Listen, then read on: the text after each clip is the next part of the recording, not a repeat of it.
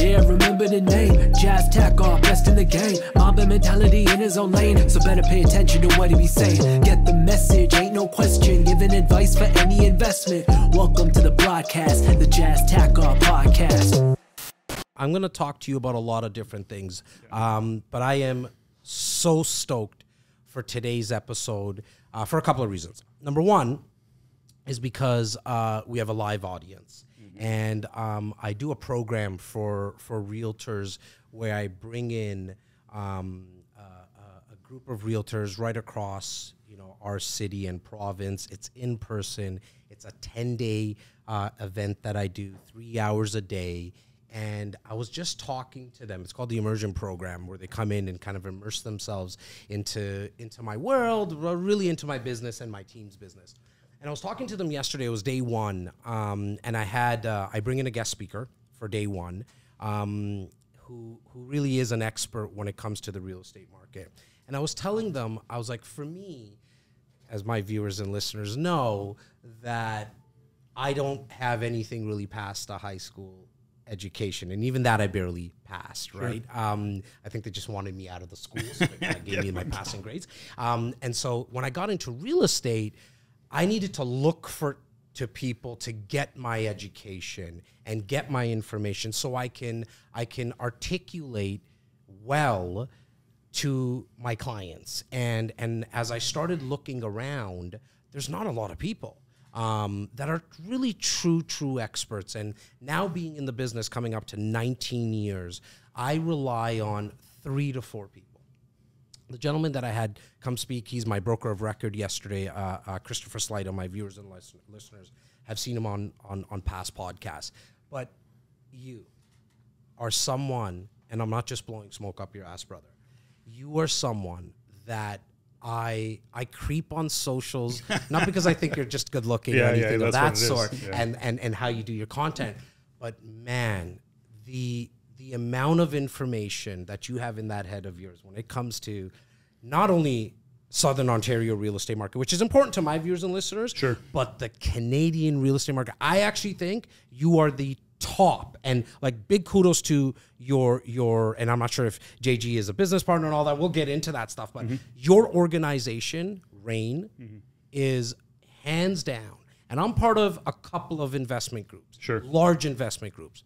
But I think what you guys do best at REIN is the amount of data that you put out there, and for possible investors, which makes up probably 75 to 80% of my viewership and listenership.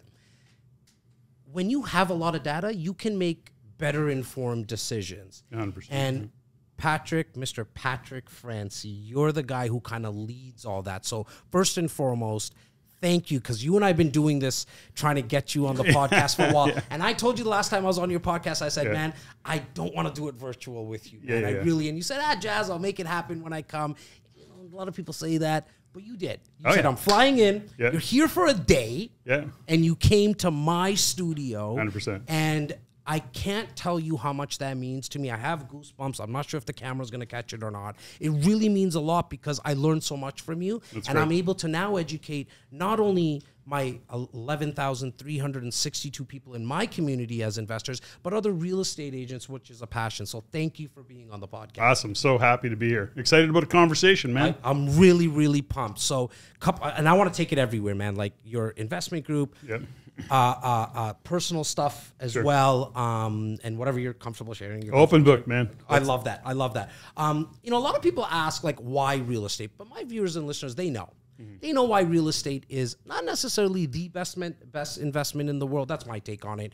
I'm not sure if it's the best investment in the world, but I definitely think it's one of. But what I wanted to really get from you is, how did you get into real estate? Like, what was it that was like, this is how you got in as your first investment? Well, it's interesting. It's not that complicated. I've been a business owner for almost 40 years. 39 years I've owned a particular business in Edmonton, still own it to this day. What business is that again? What's that? What business was that? Like, it's a retail business. It's called ProSkate. We're into a totally different industry, by the way. And that's a whole different side life. But anyways, I still own that business today. Haven't had a key to the store for, gosh, 15 years. Like, I don't think I can get in. No, I can't get in the store on my own. I have to phone somebody. Not that I want to. But the point is, I've owned that store many years, had 2 stores, had to make the tough call, shut one location down through COVID. And so I did that.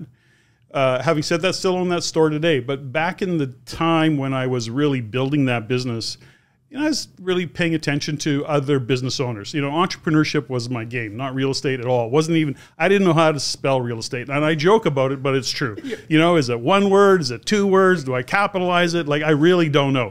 That's how distant it was. It's like pro forma for us. We always have a tough time with Laura. Laura's here.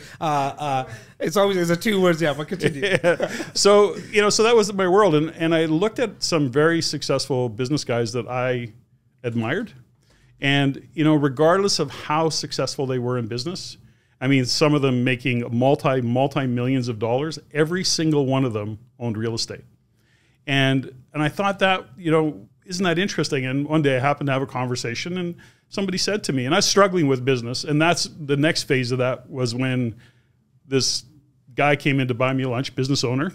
He says, come on, let's go for lunch. I go, dude, I can't get out of here. There's no way.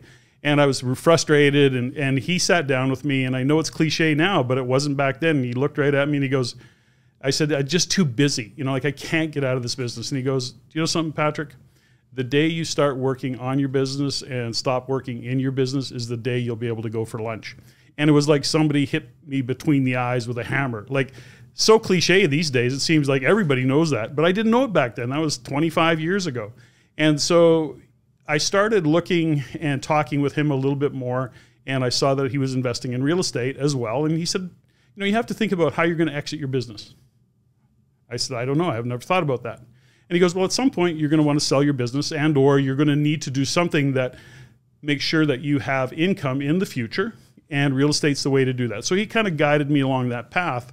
And interestingly enough, I waited another couple of years before I even looked at real estate. This was back in the late 90s. Okay. And then in about 1998, oh my gosh, I'm aging myself, aren't I?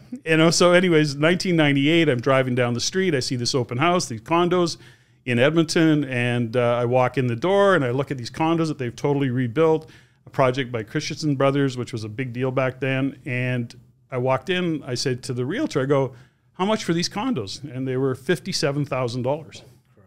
And I went, well, that was a lot of money. I know. Like back then, it was still all relative, right? In Toronto right now for $57,000. Well, exactly. $1.25, $1.30 for a parking spot today. Yeah. But how simple was it? With no guidance. So I walk in. The realtor's holding an open house. I said, could I possibly buy these units and then rent them out?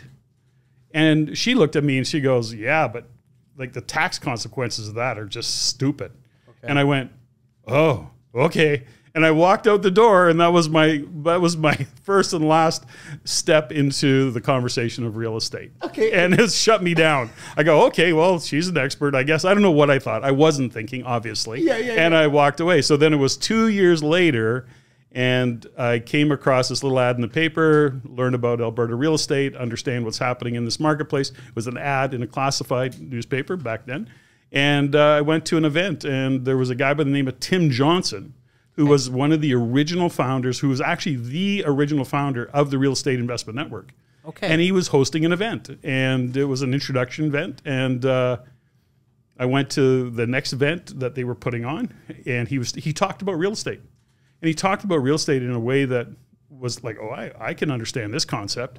What the hell? Why am I investing in real estate? It down a little bit. Like, well, he just put in layman's terms. It was a 90-minute presentation. Got it. It was part of his sales funnel into what they had was an event called ACRE, which was the Authentic Canadian Real Estate Program.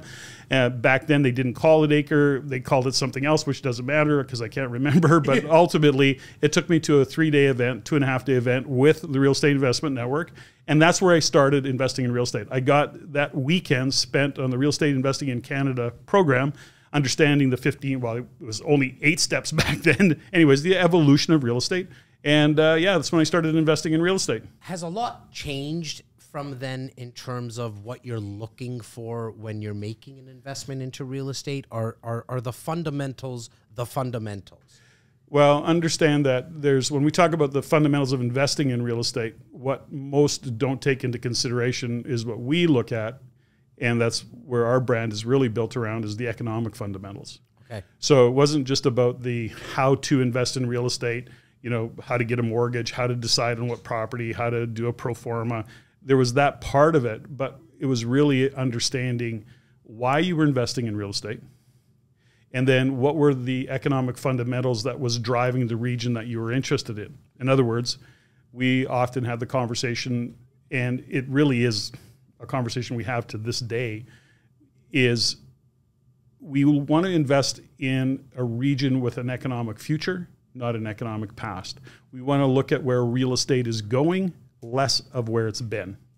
Less, you know, where it's been historically. I know as realtors, that's always something we're looking at, is that history. But the history really means nothing. It's good information. It's an indicator, but you still need to know where it's going. And what drives real estate is what's going on economically. And understanding what's going on economically allows you to see the future of where real estate is going. And that's the fundamental difference with buying a home and investing in real estate. If you're buying a home, you're less concerned about it. You want to, of course, grow equity, and it becomes this thing. But it's not considered an investment. You're not buying it for cash flow. You're not buying it for appreciation per se. It's a place you want to live. And is it close to mom's house? You know, exactly right. And then what are the kitchen cabinets look like, and all that kind of stuff. Now you said where, you know, when you were talking about where the market's heading in and trying to forecast, I'm thinking of Wayne Gretzky. Yeah. He always wanted to go where the puck is going, right? What are those metrics that you're looking for? Well, when you say economic factors, what are those? So there's what we call the economic fundamentals, which are the drivers, economic drivers, and then there's the influencers. There's two parts to that equation. So when we look at the fundamentals, we know that what drives housing is an economy, and you need economic conditions that would represent gross domestic product, GDP growth. So GDP growth is the economic health of a region. You know, how much productivity is going on, and when we see those positive GDP numbers, it represents jobs, right? And when you have positive GDP numbers and you have positive jobs, that means people are working. Good news. Then what it means is that if it's a strong job growth, then you're going to attract people coming into that region. So then you have population growth, and when you have population growth, you have rental demand. And rental demand is driven because when people move into an area, unless they're very familiar with the area, you know, we look at Canada, you got immigration, interprovincial migration, people moving into an area, they rent. So we know that rental demand increases when there's good GDP growth, good job growth, people come into the region because they need to work, and then ultimately they rent. Historically, and by the numbers, the data supports that if you were to start at zero and all of a sudden GDP growth jumps to, let's say, 2%, 2.5%, and you say from that point, you go, okay, watch what's going to happen next. GDP means there's jobs. Jobs mean there's people going to move into the region. People moving into the region means they're going to rent. And about 18 months later, after they rent, they say, okay, I've rented enough. 18 months to 2 years, now they got a credit rating. Now they know that the job is solid. Now that they've got some money in the bank, they know where they want to work. If they're culturally, you know, come immigrants from another country, they know where they want to live because they're going to move to where culturally they can connect with their people, speak the language, and practice all the cultures that they do. That's why all my paisans, my Indian paisans, they move to Brampton and Surrey. Like, yeah, exactly. Just like go to those places. 100%. Where all our people are. Well, and that's another interesting factor as an investor. But the point is that at that point they said, okay, well, they say, let's buy a home. And then the demand for homes start to go up, and it's a simple supply-demand issue.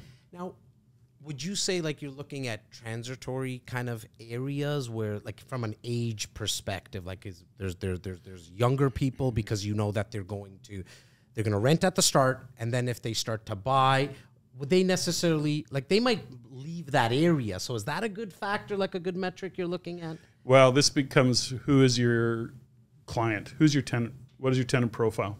So you talk about transitory. You can actually, if you know a city well and you understand the economics that are driving that particular city, in every city there's what we would call an area in transition.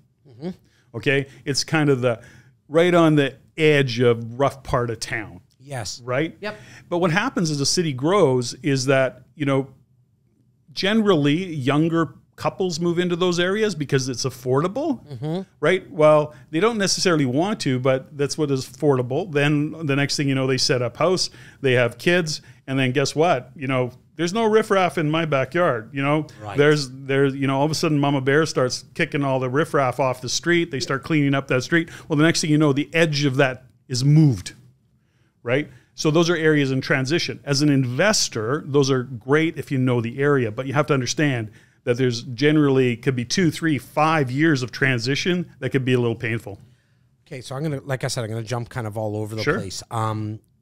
As a younger person, because for some reason when I look at my analytics on Instagram, it's that age group from 19 to kind of 32 is my biggest kind of followers. And so they're thirsty though. Yeah. They're thirsty for investing into real estate. Yeah. What I like actually, because I also have a staff that kind of is in that age group as well, they don't really care about necessarily owning their own home. They understand that maybe even owning where you live is not necessarily something that you need to do. Right? 100%. Like, you know, a lot of uber wealthy people that don't necessarily own their where they live is not the property that they own. They just make sure that they invest into real estate.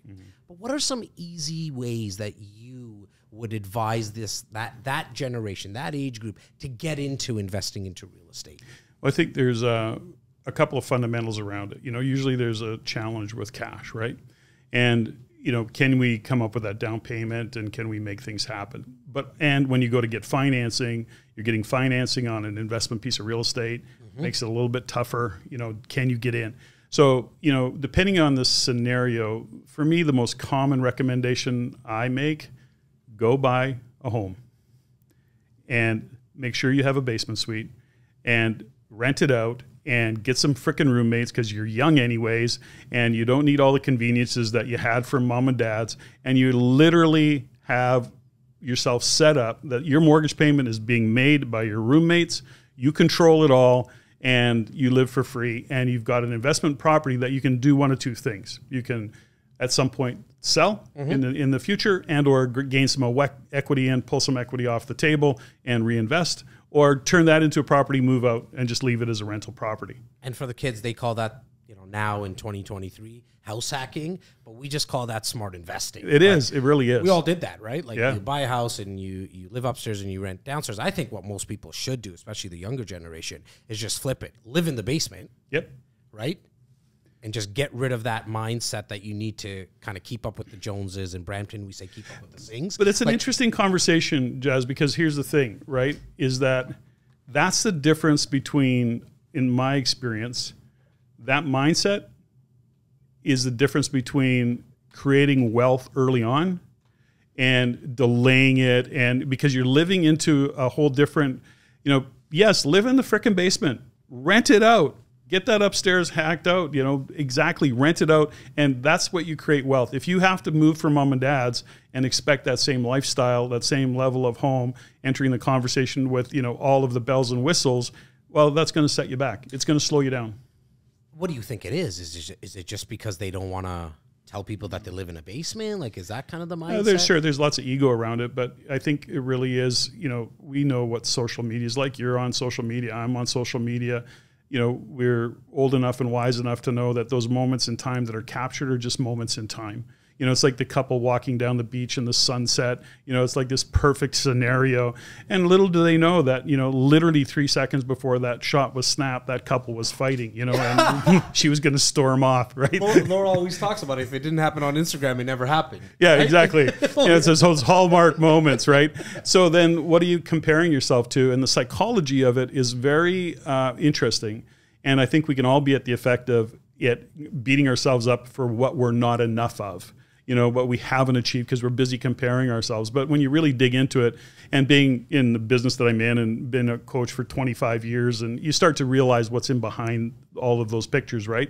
And it's hard, though, to convey that message. You know, there's a fundamental, it's interesting when it comes to all of that. There was a friend of mine, really wealthy guy, and he's over at my house. But I've used this question a lot. This is what opened up the conversation one day. And he wants to buy, he lives in the country, and like I say, very accomplished. He wants to buy a excavator because he's renting one, and He said, I'm just going to buy one. And I says, well, how much for the excavator that you want to buy? And he goes, 150 grand. And I go, oh, okay. I go, you can rent a lot of excavator for 150 grand. You know, what does it cost you to rent an excavator? Just a couple grand a week. Right. I go, gosh, you know, how many weeks do you need an excavator for, right? And he goes, yeah, but he goes, you know, that everybody in the neighborhood's got one, and they got a couple helicopters. Like, we live in the country, right? And so I'm going, and he's comparing himself to this, and I'm joking. So I finally said to him, I said, here's a question I got for you. And he goes, what? I go, if nobody knew you were going to own an excavator, would you buy an excavator? And he went, that's a good question. No. I go, so you don't need an excavator. Yeah. So that's the question. You know, I ask myself that question now with stuff. Not even buying stuff, but doing stuff. Right. If nobody knew I was going to do it, would I do it? You know, so many decisions are driven by ego, right? Or to filter it out. It's a filter. Sure. It's a quick filter, right? We have to talk about what's happening in the economy and real estate right now. And I know you have a lot of thoughts around this. We've done, you know, I was on your podcast, but you've been on our brunch live on YouTube that myself and Simeon do together for REC Canada. Talk about kind of what you saw happen in the last couple of years, and then we'll kind of transition into where you think this is heading. Well, I think it's such a big conversation because there's so many things and factors that we haven't dealt with. You know, it's easy to think that it's the same as, you know, any kind of slowdown in an economy, but this has been a global event. You know, Bank of Canada, like all central banks, you know, all of a sudden money was flooding the market, interest rates came down. We could see a lot of things that happening, interesting within our own team and JG, you know, who's a big part of my team, my right-hand guy in all of what we do. And he's in the room, so big shout out. Yeah, big shout out to JG.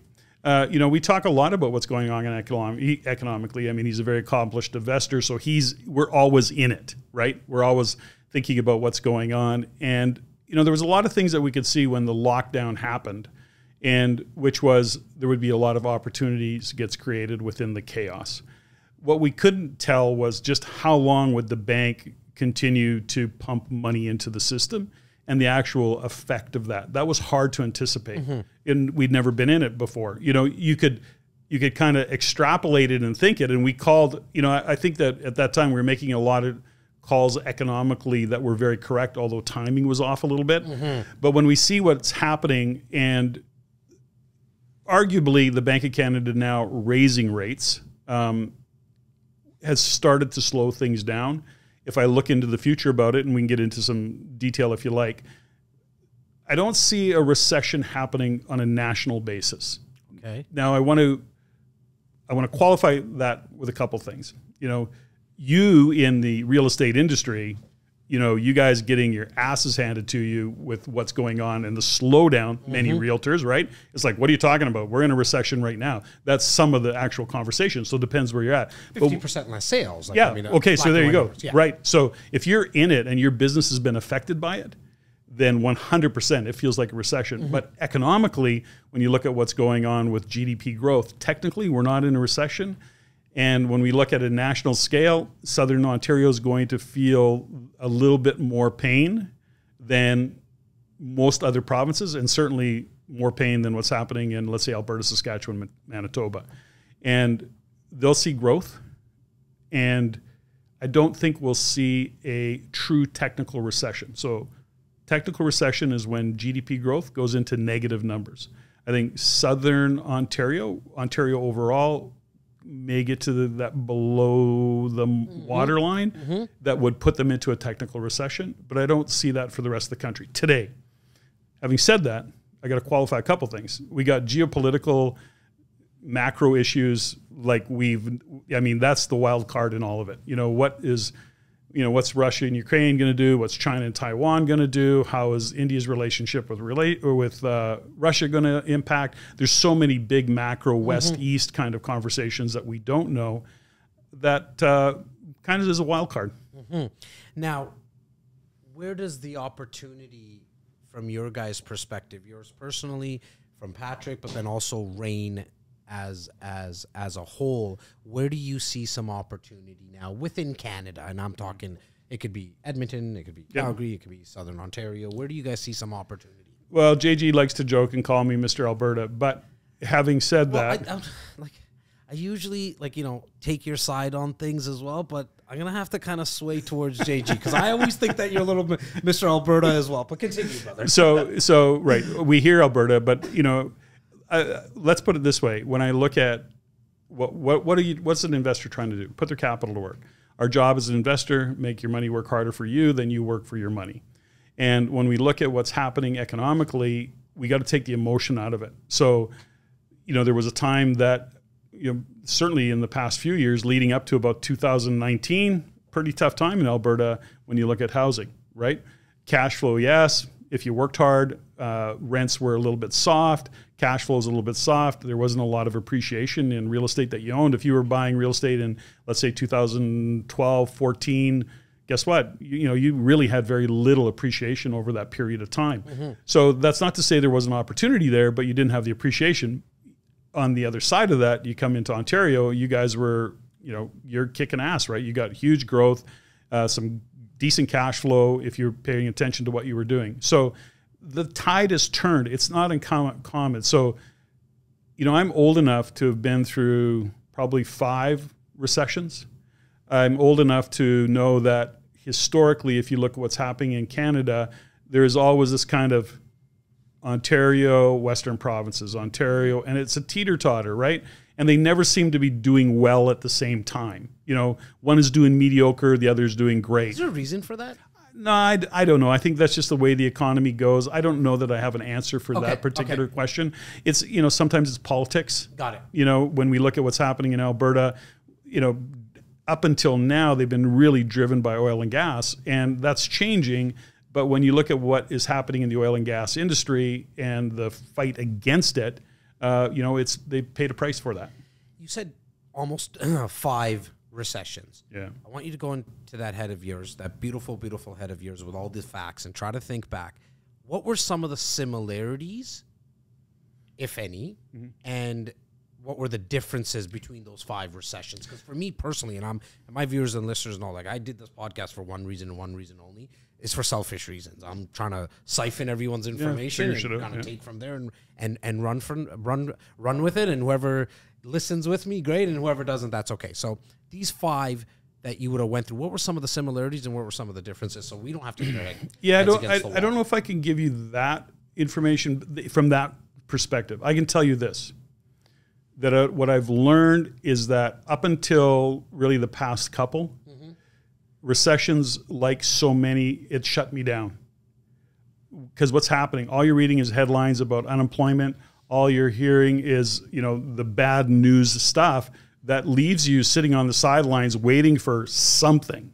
Like this can't be good. I'm not going to get into this. And also as a business owner, in my retail business, I could feel the slowdown. People had less disposable income and they weren't spending as much money. So what have I learned? I can say this, regardless of what we're going to hear, and we're going to start to hear some things around unemployment, and I think that's a good conversation to have for your viewers, is that isn't the time to sit on the sidelines. It is the time to pay attention and look for opportunities, and most of those opportunities for the more seasoned investors or for the educated investors will be solving problems. Elaborate for me. Well, there's a lot of people that are going to be having problems right away. They're already having it.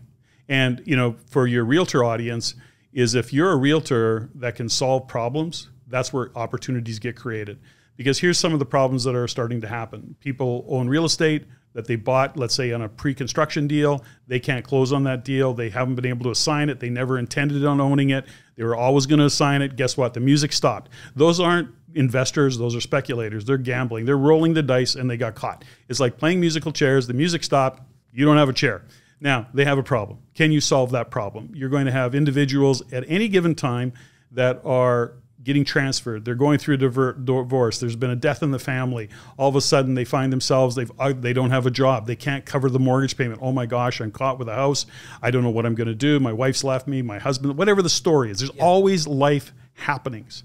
And if you can look at that and go, I can solve that problem. I can bring an investor in here. Hey, Mr. Investor, come with me. Let's get creative around a strategy that can work. If you put a basement suite in this, we get this deal. Guess what? We can make this cash flow. You start to create opportunities. Often what people are looking for, or they think that opportunities are going to land in their lap, Right.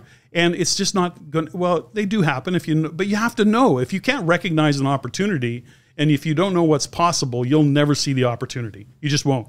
We use a term that with many of our REIN members and with REIN member realtors, where they're actually what we call deal engineers. Okay. And the deal engineers are the realtor's ability to walk in because they understand pro formas, they understand real estate, they understand the need of an end user client, and they can go in with their investor client and say, here's an opportunity, here's what you can do, right? What about this, what about that? And many times the investor themselves, if they've got that savvy, which many do, they go, this is what I'm looking for. Bring me this kind of a deal. How does a realtor, because we're kind of on this topic, get the education on becoming better deal engineers, right? So like they're novice, they kind of understand why they should become more investor savvy. They get it. They maybe see myself and the other, couple of handful of people that are doing it at the level that we're doing it in our city. But how do they go actually get that information? How do they educate themselves? Well, it's interesting, and you know the stats better than I do, is that how few realtors are actually investors themselves. I'm going to say maybe 5%. Yeah. I'll give you maybe 10, but no, I'm going to 5%. Yeah, 5%. Yeah, Yeah, for sure. And here's the fundamental is that, JG and I have had these conversations with realtors many times over the years, which is, I was so busy making my clients rich. Yeah. It never occurred to me that I should do the same. And so first off is a shift of what this group is doing right today. They're sitting with somebody like yourself. They're listening to this kind of a conversation. Oh, they're only here for you, not for me. But I'm telling you right now. If I just told them I'm doing a podcast with somebody and they're all shaking, they wouldn't even come. It's because of you. So. The fundamental difference between a realtor that is investor focused is they understand relationship versus transactions. And when you get with an investor and you work with a qualified investor and you start to help them succeed in that space, all of a sudden you're working with an individual who might do 3, 5, 7, 15 deals. And I'll give you an example. JG, in this upcoming weekend, we're doing an event called Think Tank, and we've got a group of quite sophisticated investors that are coming together, and it's just a think tank. It's get together, and we're going to facilitate an amazing conversation, do all those things. That aside, we're doing some pre-conversations. Both him and I have had conversations with investors. I had one this morning, 17 doors. Another investor, 24 doors. And I know JG's had a conversation with others. So one person, 17 doors. So how hard does a realtor have to work to get 17 transactions? And so when you start to understand the investor mindset and you can align with that, you start to see, okay, relational. I can create a relationship. All he wants me to do or she wants me to do is bring me these kinds of deals. Oh shit, I'll go look for those kinds of deals and I'll bring them. It's the best drug in the world. Once they get addicted to it, the investors, they want to do it over and over and over exactly. again, right? Exactly. But that's a mindset on the realtor's point. Yes. Right? It's like you don't care investors don't care what the sink looks like or the cupboards look like. Depending on, they're going to probably knock it all down, rebuild it anyways. So it's a different way of it. It's just math. You're taking the emotion out of it and go, okay, based on the economic fundamentals, based on the math, based on the tenant profile you want, this is going to be an awesome deal. You use the term deal engineers, and I'm going to probably steal that from you guys anyways a little bit, and I'm going to make use of it. I love it. One thing that we're actually going to be practicing more in 2023 within our investor community at REC Canada is actually putting joint ventures together. Because we have people who have $60,000, $70,000 in capital, and they want to do something here in their own backyard, but unfortunately, $60,000, $70,000 as a down payment just can't get you that far, specifically in the Greater Toronto area. And so, but then we have someone else that has that $60,000, $70,000. We can start to put more joint ventures together. What are the 3-4 things that somebody needs to know as an investor before they get into a joint venture? Oh man, there isn't 3 or 4 things is not even a warm up, Yeah.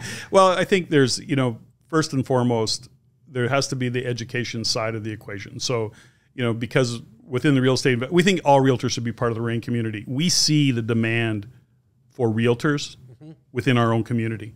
Like, we're a national organization with investors across the country, and one of the things they struggle with is finding investor-focused realtors. There's lots of realtors out there, as we know. Right. But there's not a lot of investor-focused realtors. So that's one fundamental. And so the education part of it is really, really important. And when it comes to raising capital, even an investor-focused realtor can start to say, oh, I can bring these two together maybe. So that's that's a deal engineer, okay? Right. That's part of a deal engineer. But when it comes to understanding joint ventures and what you need to know if you're raising capital, first and foremost, you need to know your exit strategy. You cannot be going in for just the money because you've got a relationship with somebody.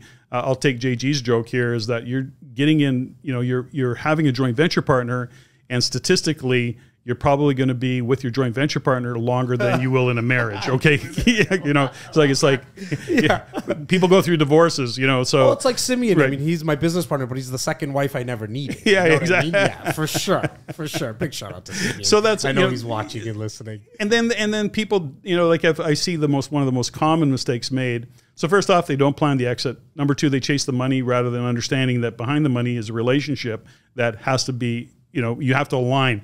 What do you bring to the table? What are you bringing to the table? The last thing you need is, two people that want to have a joint venture, and neither of them have money, or both of them have money and neither of them know how to do a deal. So what are you bringing to the table? The exit strategy part of it, and then getting it in writing in a way that makes sense. We see that one often with friends. And I often joke, I go, if I'm doing a joint venture with my mother, I want to paper that deal. It's not because I don't trust my mom, right? But, things go wrong in life, and if I got hit by the bus, the proverbial bus, my mom needs to know that, okay, this is my deal, and here's the paperwork, and here's the titles and all the rest of it. And so she can be protected. You need to be protected. So that's on that side of it. And of course, partnerships go south. And in any scenario, life happens at a joint venture level. So for example, I'll give you a quick example, which is simply, you've got a joint venture agreement with a couple, they're money partners, and something in their life changes. I need to get my money off the table. Well, hold it. We knew this was going to be a 5-year deal. I get it. I got to get out. Now I need my money. You personally, as an investor, Patrick, are you more like a buy and hold guy? Like, what's your kind of? Always been buy and hold. Okay. Oh, that was my only strategy. Because I ran the business, my passion isn't real estate. My passion is business, and I love doing business. I love coaching. I love supporting people's success. So my portfolio was to augment, to be a part of my overall, we'll call it retirement plan, if you will. It was really designed in that way, not to be a business that I drove every day. So I have had partners in the past, and they were very operational, and we built great portfolios.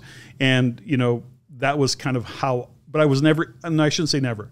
I spent a lot of time in the trenches early on. And I went, doesn't interest me. When you say trenches, you mean like going in and doing deals, exactly. All that kind of stuff? Exactly. Early on, I did all that stuff. And now managed my own properties, did all that. You no longer do the managing of the properties. No. You kind of just delegate. No, I got one kind of real, kind of executive loft that I handle my own. Is that more because it's a like a little bit? Well, it's a cool deal, and it's an interesting property. It's a building that's 110 years old or something like that. It's Alberta? In Alberta, yeah. Okay, and it's a really cool property. So he is Mr. Alberta, JG. So you don't have to humor him. Like, I don't need you guys. Southern Ontario. What do you like about it from an investment perspective? You've got the one fundamental thing that the other provinces, well, I shouldn't say other than BC, well, you got population growth. You got industry, you've got jobs, and ultimately that's what you need to see growth in real estate. Now, with Alberta, what's always concerned me is the peaks and the valleys in terms of appreciation, right? Like personally, I didn't like what happened in Ontario a couple of years ago, that 20% lift, right? Because something goes up that fast, it has to come down. I just kind of want to get your thoughts on, did that scare you? And if so, how do you feel like when Alberta kind of does that as well? Well, we get frustrated like anybody else. You're riding the wave, and then all of a sudden you get the rug pulled out from under you. It's interesting is that, I learned some really expensive lessons in terms of investing in a town, for example, that isn't necessarily a one-horse town, but it's driven by one economy. And in Alberta, you have those smaller centers. I'll use Grand Prairie as an example because I had a lot of real estate in Grand Prairie, and it was booming. It's a city over 50,000 people, brand new hospital, probably at the time a $1.5 billion hospital went into it. Like it was really a city that was building. But when oil got hit, it was like the city shut down. And you start to understand more the dynamics of population, but the dynamics and the diversity of an economy. And one of the things that has happened and why you're seeing growth in Alberta is Alberta has diversified. The oil industry has changed a lot. So as much as we think about, we have to understand that the oil industry technology has taken over that world. And so it's not even dependent on the same labor force that it was in the past. It's not just about the oil rigs. No, it's not. I mean, technology in itself probably offers a lot of jobs. It used to be 15 guys on a rig floor. Now it's 3. And, and they're probably in a downtown office of Calgary doing it remotely. It's like that. It's gotten that sophisticated. So it's a different, and they've diversified the economy a lot. And that's why you're seeing so many people flooding into that province right now. I don't mean to put you on the spot, but I'm going to. If you had to choose between Edmonton and Calgary from a long-term growth, because I'm a buy and hold guy, so I'm kind of asking more for myself.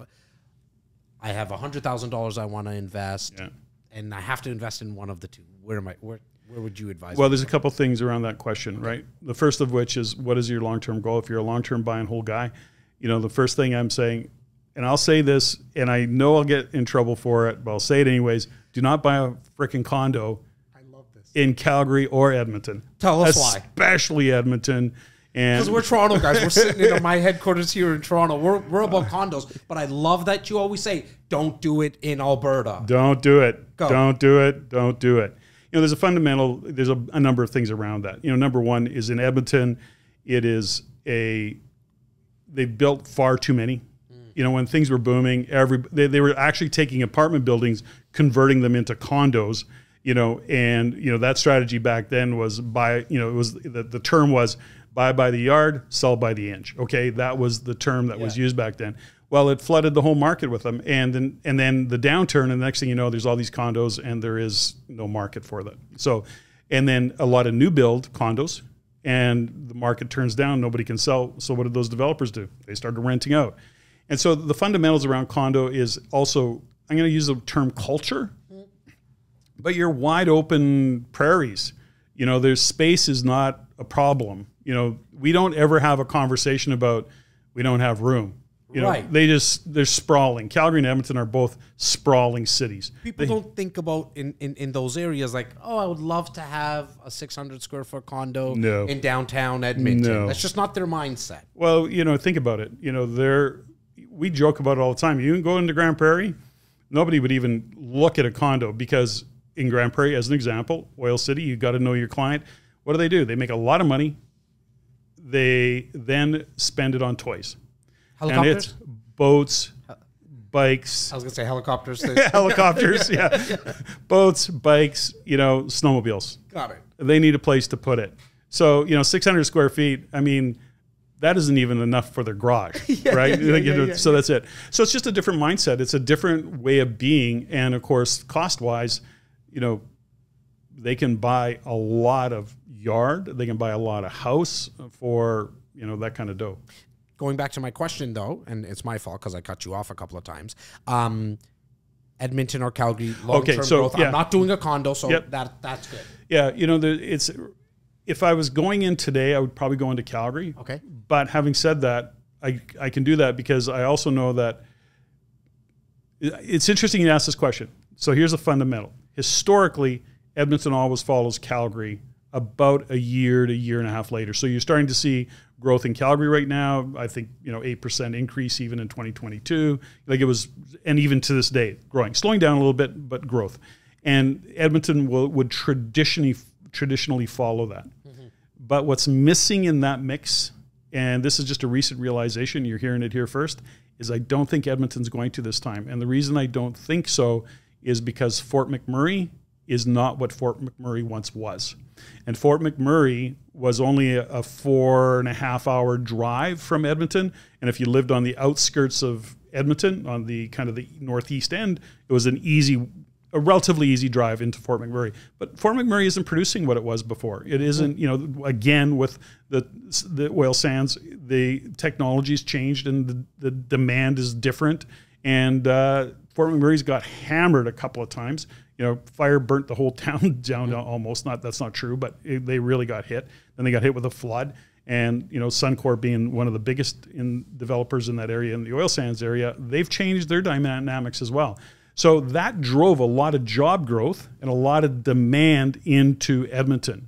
So that's changed the dynamic of Edmonton as well. Grand Prairie, the same thing. So it's all to say this. I think Edmonton is still a long-term play, but it's not going to be what Calgary is. I mean, I hope my viewers and listeners understand why we like to talk about buy and hold a lot, because what happens with values going up, interest rates going up, values then coming down, it doesn't affect you as much when you know that, okay, I'm going to hold on to this property for 15 years, 20 years. If not, I'm going to pass it. Like I'll probably hold on to this forever and just pass it on and have that generational wealth. What's kind of your thoughts about that when you hear people saying, well, I'm really in it for the quick buck? Well, then you got to have a different strategy. It's always about the strategy. We will always use the comment, often say it, there is no bad economy. There's just a wrong strategy within that economy. And so you have to change what it is that you're doing within an economy.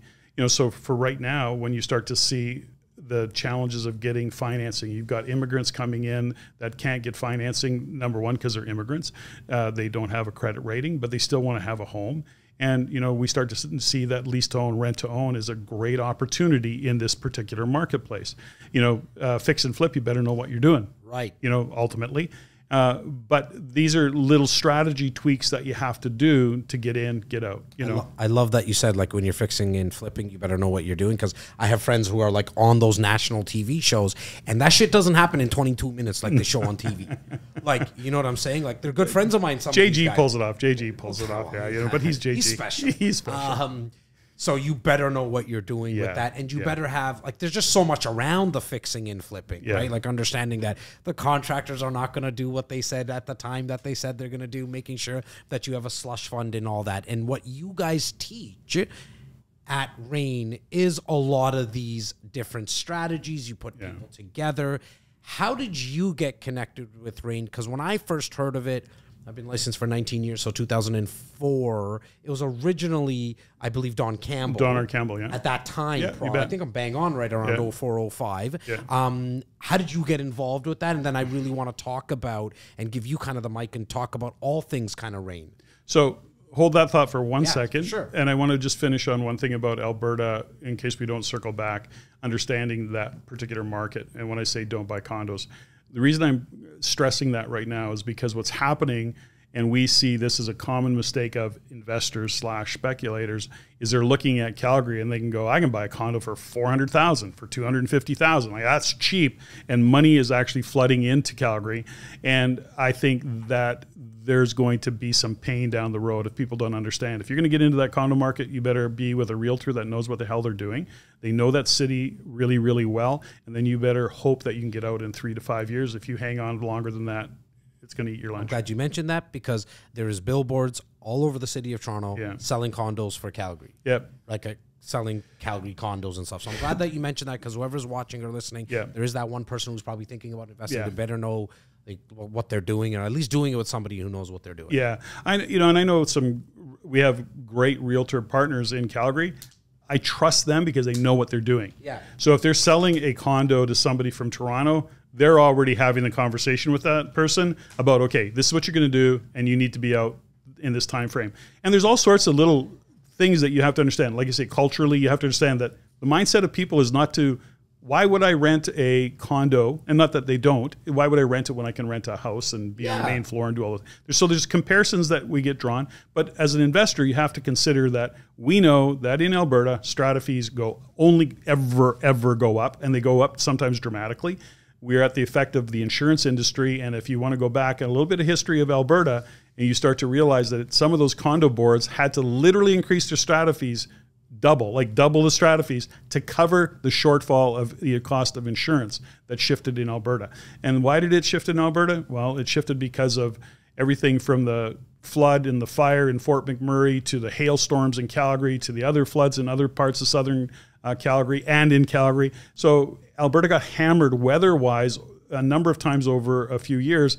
Well, the insurance industry is going, we're not taking the risk. We're not going to mitigate. We got to mitigate that risk. And they do that by, of course, increasing insurance costs. Which cuts into your cash flow. It's completely different. And the next thing you know, your fees, your strata fees are doubling. So, Right. you know. And just for everybody who's listening, if you're in Ontario, when Patrick says strata fees, that's just maintenance fees, condo fees. Yes, exactly. And that's the term they use in the West. I love the fact that you use the word culture, because here in the GTA, the culture is different when it comes around condos, right? Not to say that they're the best investments within real estate either. No. Obviously, we do a lot of them and we help our clients, but I never want anyone to think that that is the best type of investment. I think it's a great investment for people who are starting out and obviously diversifying. But the culture here in the GTA is, well, bro, I do not want to shovel the snow. Yeah.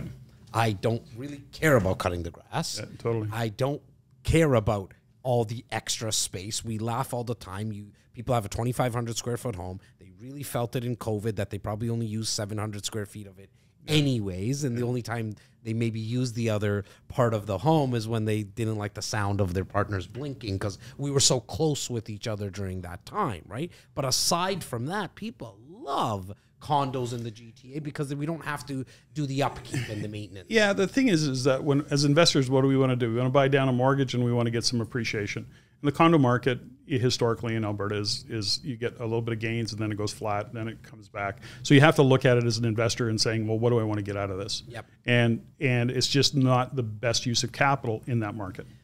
Well, again, and I know I'm sounding like a broken record because I keep on saying I love what you said, but the fact that you always want to know your exit strategy, obviously you mentioned it more with a joint venture partner, but look, I mean, you're always kind of doing a joint venture partner with at least minimum the person in the mirror. You want to ask that person, hey, what am I going to plan to do with this? Because when shit does hit the fan, like we're kind of feeling right now with the cost of borrowing increasing so much, if you're going to do it for the long term, you know you're going to end up winning.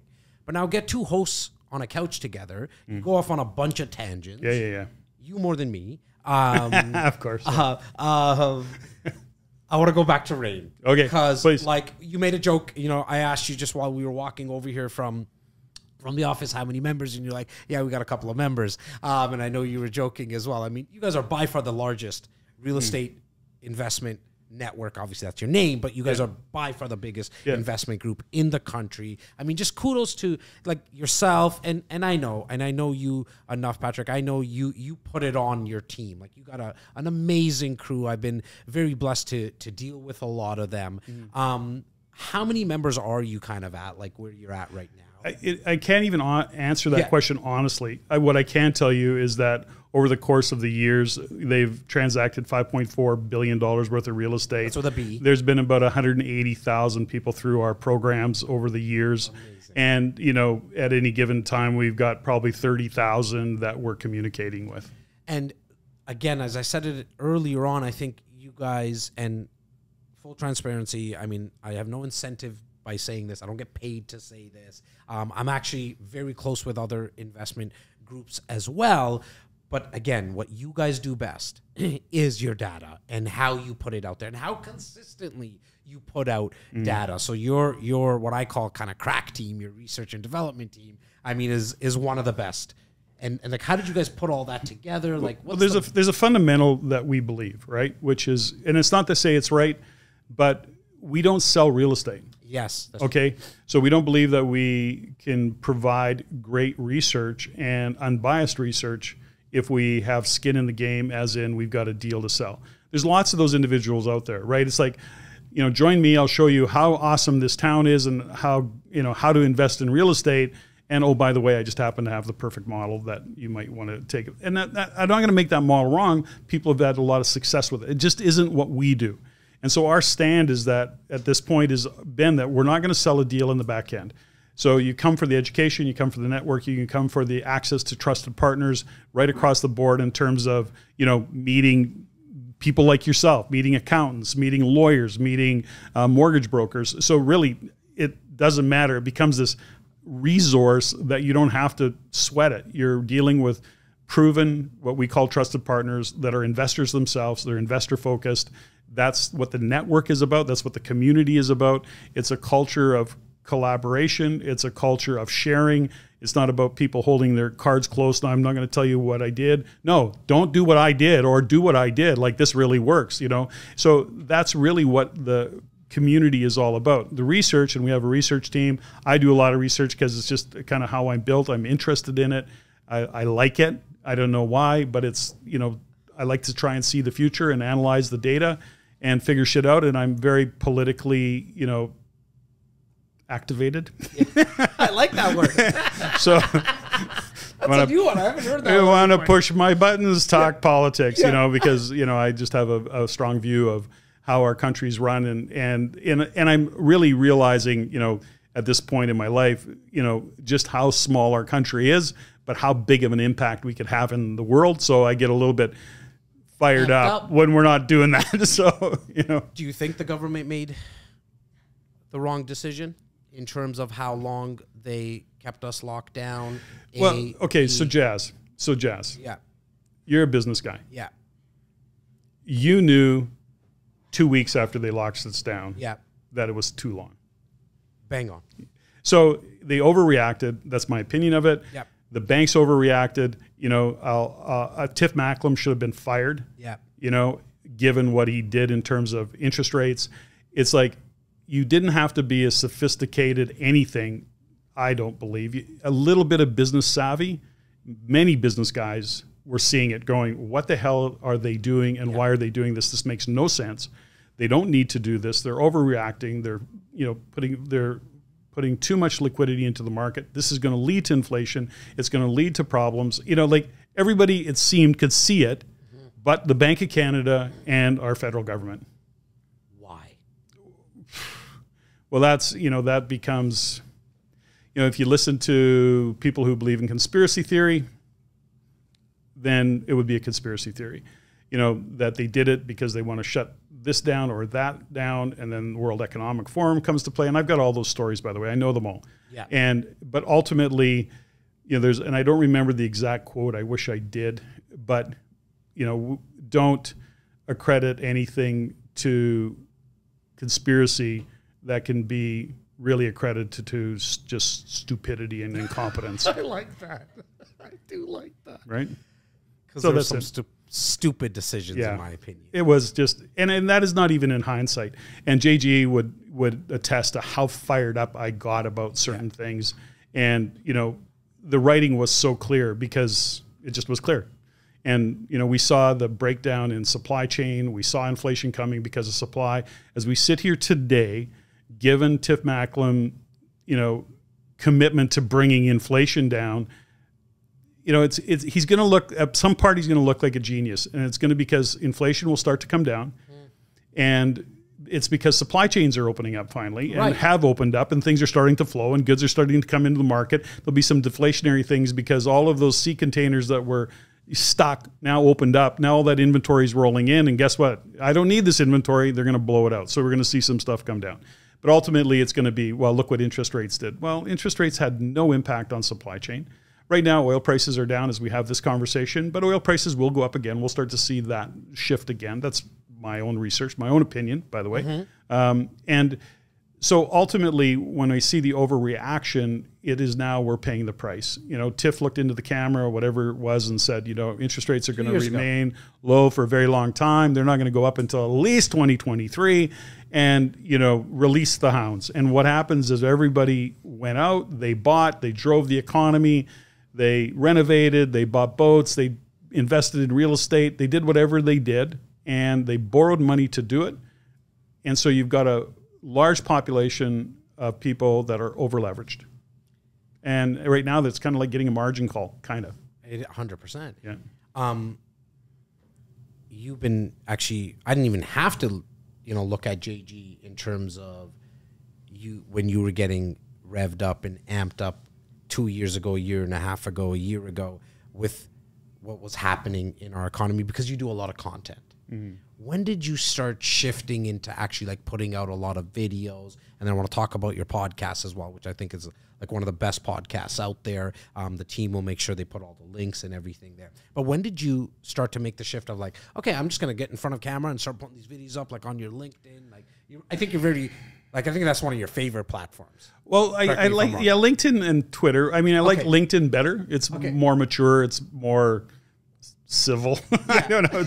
It's more intelligent to me. It's not just rants. You know, we all have our like. Well, like I can rant on LinkedIn too, but Twitter's a good format for that. But anyways, I like LinkedIn. I think when we did the pivot, as a team, we have an international team. So when JG and one of the other executive, Bonnie, when they came on board several years ago, we had an international team. So there's a couple aspects to get to your question.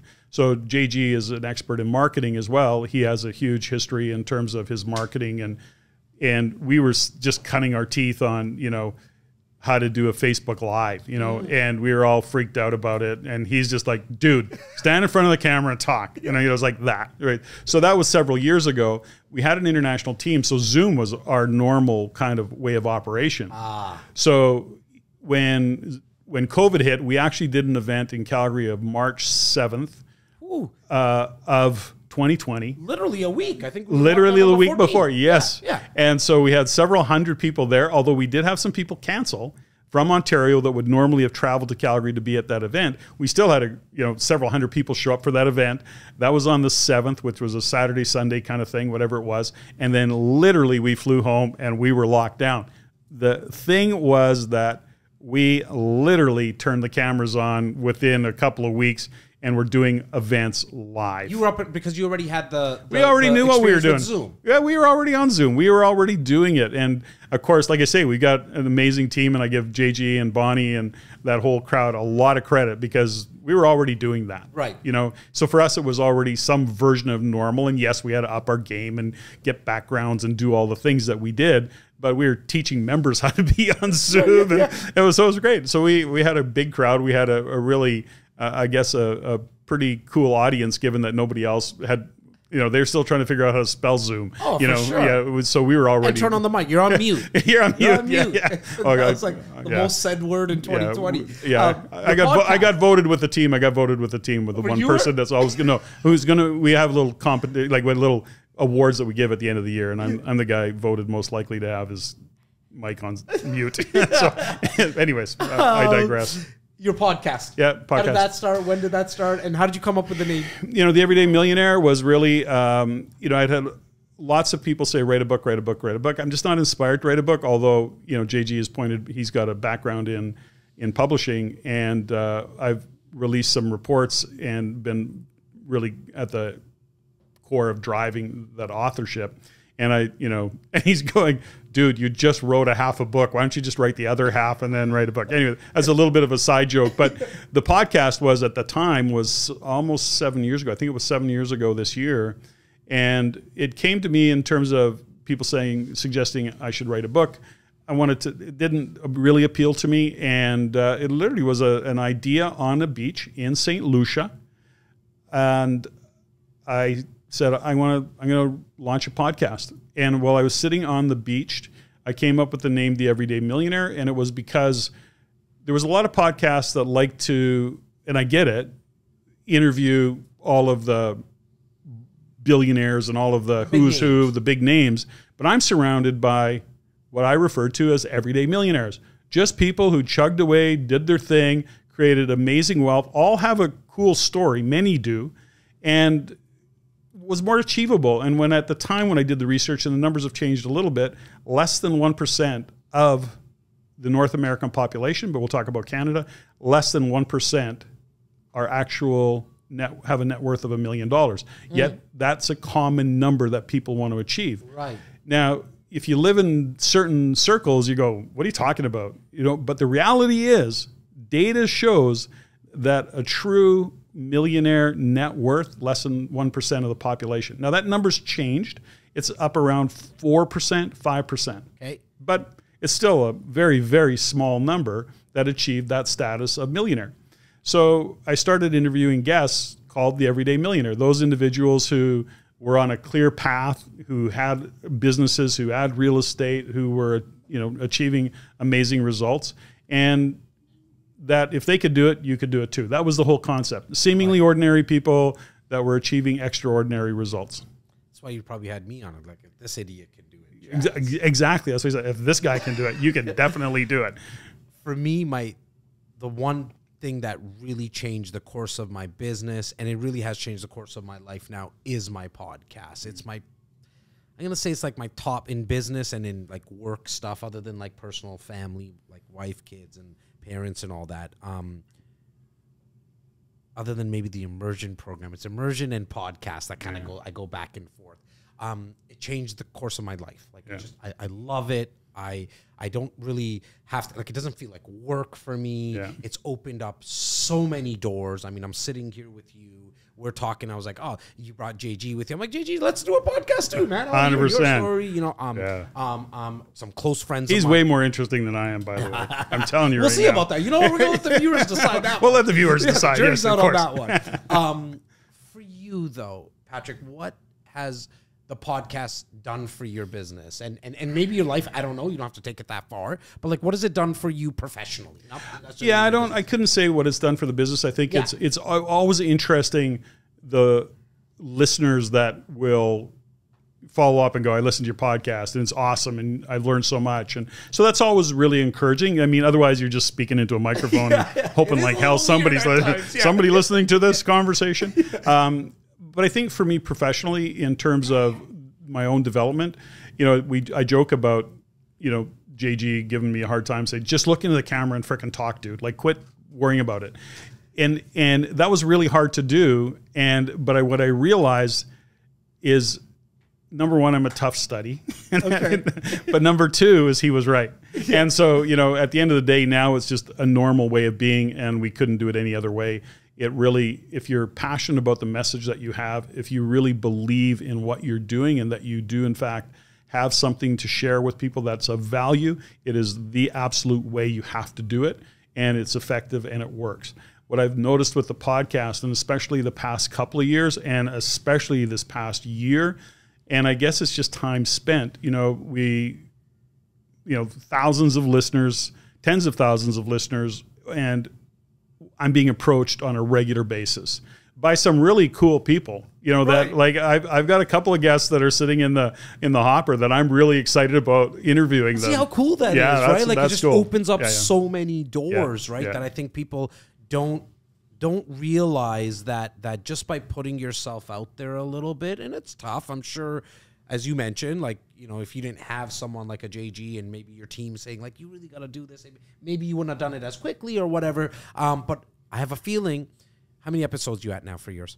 Off the top of your head, like, are you in the hundreds now? Obviously, you're 7 years ago. Well, 7 years ago, but every 2 weeks. But then my wife and I do another podcast called Mindset Matters. Right. So my wife Stephanie is an Olympic mental performance coach. So we do a segment every week, little 30-minute segments called Mindset Matters, and we just talk about mindset. And you know, she works with world-class and Olympic-class athletes, but we have always translated that into business. Well, my business partner in the media company, Laura Stewart, just started the Laura Show, and she won't have me on. She won't have you on, RJG, because she only has females on. Oh, so I can line you up with some frickin' all stars, okay. So like like big, like really cool. Like, it's all about the stories of women and just kind of going through their whole thing. I've got 3 right off the top of my head that would love to be on your show, and you would love them. And the next thing you know, they're going to be best friends. Okay, perfect. There you go. That's awesome. We'll make that connection and all that. Yeah. What I was saying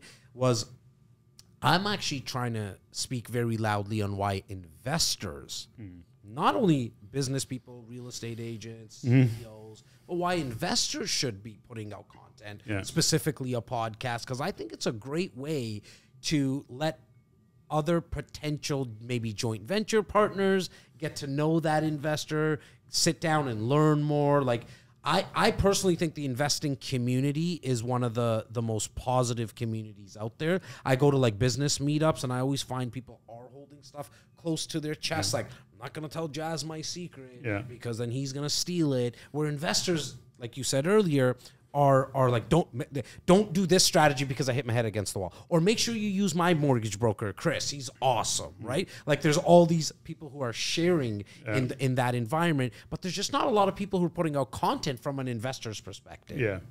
Right. Like, Yeah. Are you finding that that's just there might be some opportunity in white space there? Well, I think I'm not clear on your question, Jess. So let me go back to content. Yeah. So to establish so writing a book, being an author, the whole concept of that at its core is if you are an author, you are an authority. Okay? The word author comes from authority. So when you become an authority and you write the book, guess what you've done? You've provided content and you've established yourself as the authority in that space. So, there's a lot of competition in that space that may turn off people from doing content. I can't do what they do. They're doing that. It just doesn't really appeal to me. You have to push yourself through that edge. And, you're one of those guys that doesn't need to be scripted. You just riff shit off, and How'd you know that? I like you didn't know that I did have a script on my yeah, you phone? got a script. But you may script some stuff, but most of your stuff is not scripted, right? Yeah. You just know what you've got flow, you've got things going. I'm not good at monologues. As a matter of fact, Stephanie was not here to do a Mindset Matters segment with me, which means I have to do a monologue. And I hate it. I'm just not good at it. Yeah. My brain doesn't fire that fast. So I need somebody to, let me catch my breath, give me a thought. And so, and that's, that bantering back. That's bantering back. Yeah. That works really well for me. I can do this all day long. Yeah. And I think I can do it quite well if I stay focused on some stuff. But ultimately, for realtors that are trying to establish themselves, they have to put that content out. They have to get uncomfortable. And it only takes practice. There's a fundamental thing around that we've learned with I use the analogy all the time with athletes. When you see a world-class athlete, you have to go into the background and go, how many times did they fall down? Thousands of times that they fall down in practice. Thousands of times that they show up at a competition that they lose. You have to go through that learning curve. You're not going to look into a camera and hit it out of the park the first time. You're just not. You got to do it, and it just is in that. You are the business of you. As a realtor, consider yourself the business of you. Even if you're in a brokerage, all the rest of it, you are the business of you, and you start to establish that part of you, and you look into the camera, and all of a sudden, you start to show up, and people get to resonate with you. Two guys sitting here right now, we're having this conversation, and if we are both realtors, somebody's going to be attracted to you, somebody's going to be attracted to me.